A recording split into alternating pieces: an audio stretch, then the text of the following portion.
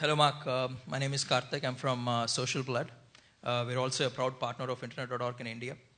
I worked in the blood banking industry for a while now, and I'm asking this question on behalf of all the people working on the problem globally. Facebook has been really active in helping solve really big social problems like the organ donations and helping to find missing children through Amber Alerts, and recently the suicide prevention tool. And Mark, you proved that Facebook is not just a tool just to connect with people, but also a tool that lets the community to do good in the world. And my question is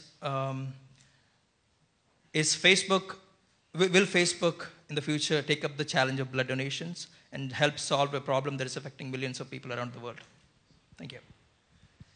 Yeah, this is definitely the kind of problem that we want to work on, or work with partners who are working on it, like your organization, I think, is doing amazing work. So thank you for that.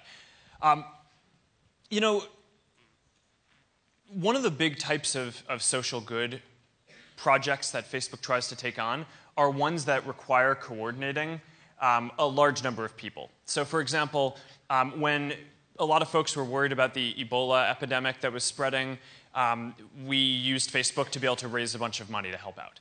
That's the type of thing that, you know, being able to get something in front of people and coordinate a handful of people to have a response was pretty helpful.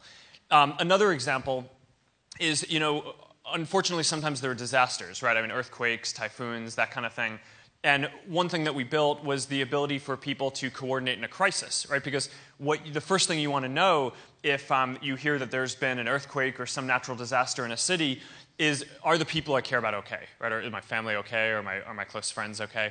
And that's a coordination problem too, right? So rather than having everyone have to call every other person, we created this board where everyone can just go and say, I'm cool, right? I'm okay. And then all the people that they care about can go and see that, and you know, they might see the updated news feed, or they might just be able to go to the board and see which of their friends and the people that they care about have responded. You know, raising money for different organizations is similar. And that's something that I think we've empowered a lot of different folks to be able to do through Facebook. And we're planning on doing more there as well. And even things like Amber Alerts, helping find children who have gone missing or have been kidnapped. That's something that you can crowdsource pretty well, because you know, there's a good chance that someone in the region has seen something, and if they can tip off the police, then that gives a much better increased chance of finding the person.